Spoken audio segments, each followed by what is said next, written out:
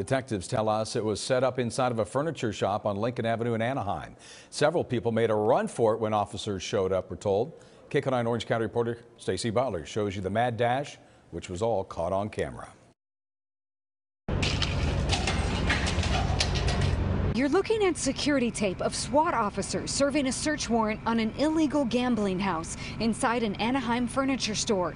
You can see suspects breaking windows to get out, filing out, then running across the street and scattering in every direction. I came out with my hands up, and some of the other guys, I guess, were trying to, bust open walls. Players describe a chaotic scene as police made arrests. Yeah, I mean, hey, you know, it's a gamble. This was the whole place is about gambling. Police say the illegal operation was a slap house. A slap house gets its name from the type of illegal gaming machine that gamblers play in there.